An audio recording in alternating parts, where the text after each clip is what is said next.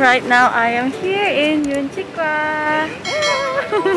So, ayan, may mga nagpipicture and so, hindi talaga siya Chikwa. So, ginawa lang siya for the drama and yes, here it is. So, medyo malayo siya dun sa Wolpo Beach, mga 10 minutes. Pero okay lang. Nag-taxi ako. So, ayan siya. So, ayan, feel na feel mo lang. I-feel ko lang siya mga 5 minutes and then we're going to our next filming location. So, napakabilis lang kasi yun lang naman yung ano dito, attraction, and then pupunta na tayo dun sa next, which is yung boat dun sa taas. So, I'm so excited. See you again. Update. So, I am now, ayan. So, naglalakad na ako paakyat ng bundok kasi pupuntahan natin yung barko. So, kung saan talagang nagpakilala si panjang as panjang kay Yun Ye-jin. So, nagtaxi ako from Yun Dental Clinic going here and then actually, pwede siyang lakarin. Pero sabi ni manong driver, isakay niyo na lang daw ako. Eh, hindi niyo ako pinagbayad. So, it's free and kasi fan din siya ng drama. So, I'm so thankful. Shout out to you, manong driver. Thank you so much.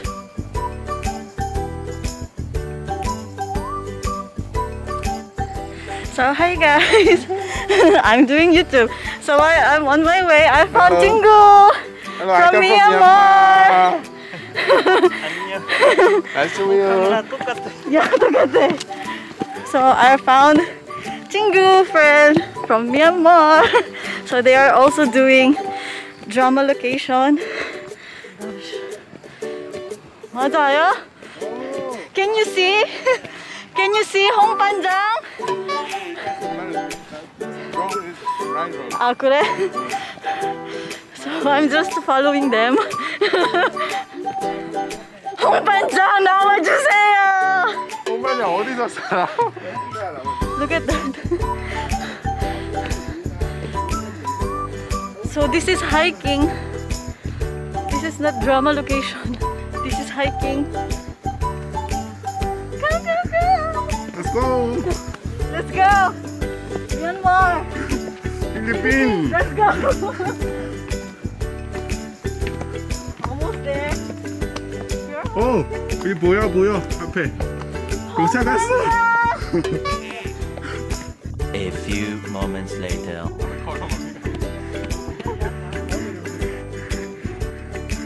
예뻐. So guys, this is it finally. After 200 steps, going up here. This is the boat. Hiningal ako. Kung panjang, hiningal mo ako. Ayan. Yan yung boat. And plus, oh my gosh. Look at that view, guys. Oh, 진짜 엄청 예뻐.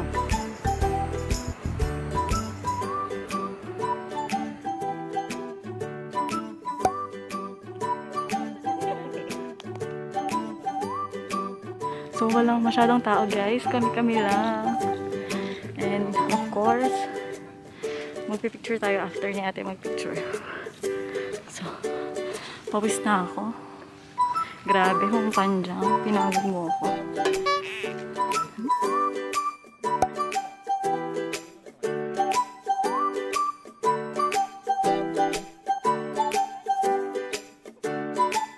Myanmar 친구들!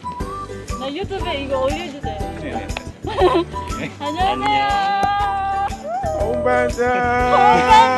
같이. 하나, 둘, 셋. 홍 반장!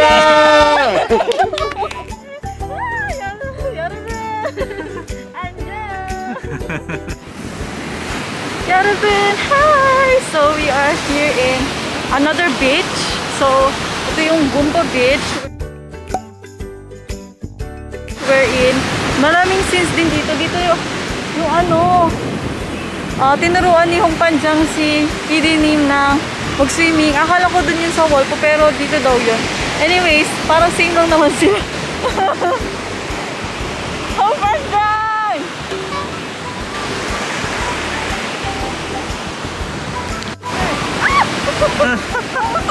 안돼.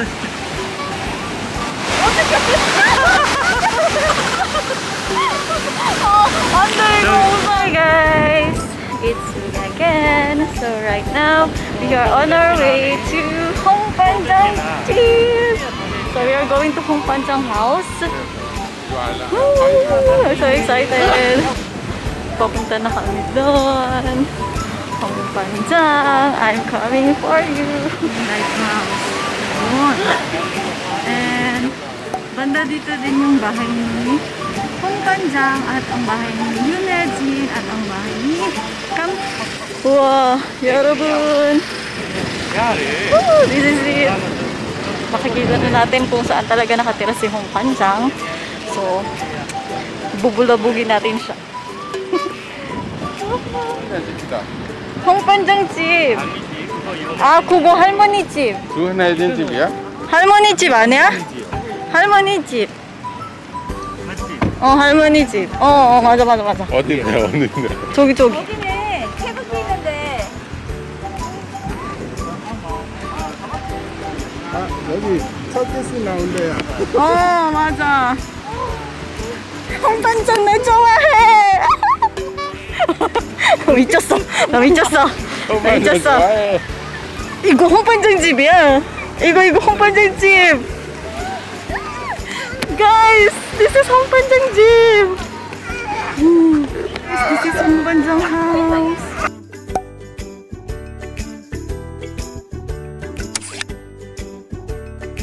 So, hindi kami pwedeng pumasok sa loob guys kasi private property siya. So, dito lang kami sa labas.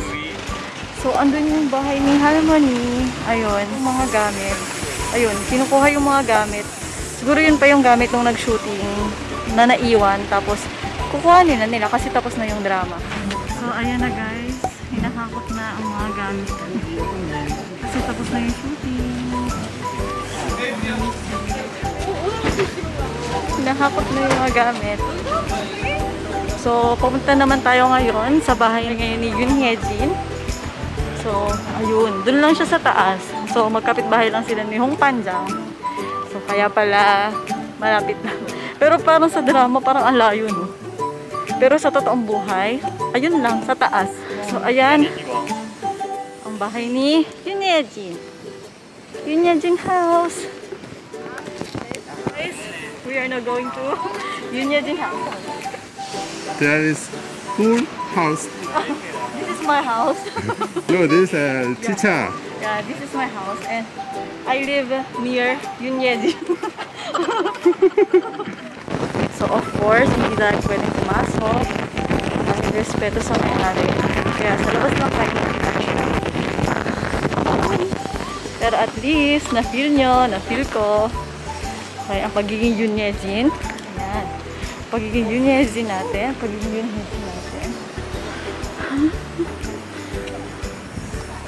Ayan, nagpipitsura na sila.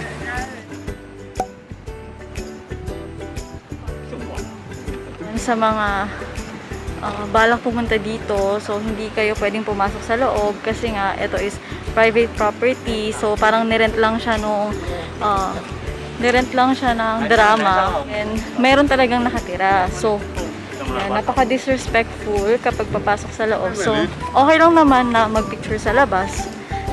Pinapayagan nila. So yes. So yun. Talagang sulit. Sulit ang pagod, sulit ang biyahe.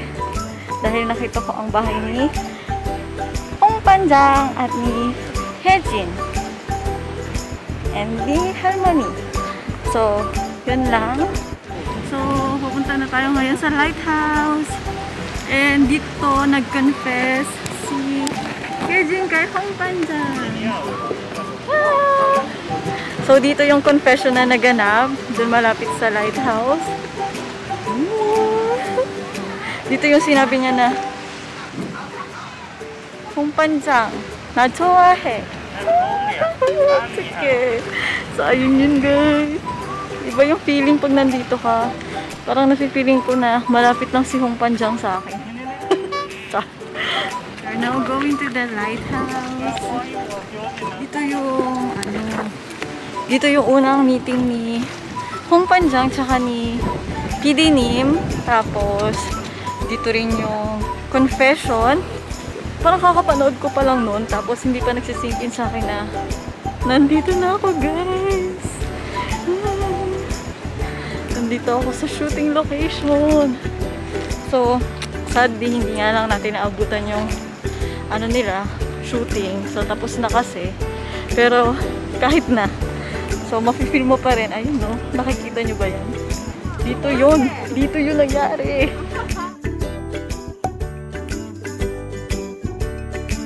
Pohang panjang! Guys, napakaganda dito. Ayun yung lighthouse. So guys, that's it for our filming vacation vlog. So this is my last stop. So, yun. Nakaka-excite and I'm super duper happy kasi nakapunta ako dito and then at the same time, na-share ko sa inyo. So, naipakita ko sa inyo yung totoong filming location talaga. Ayan. Ano siya sa totoong buhay, o diba? So, nalaman natin na magkapit-bahay lang pala talaga si Pohang panjang at saka si Yunejin talagang apakalapit lang.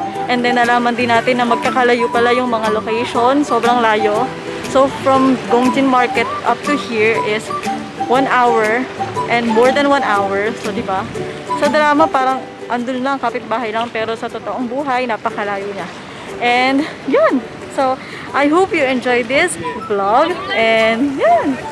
So, see you on my next vlog and more filming location pa. And, don't forget to like, share, and subscribe, guys. So, please support me. Alice in Kimchiland. Bye! I love you all.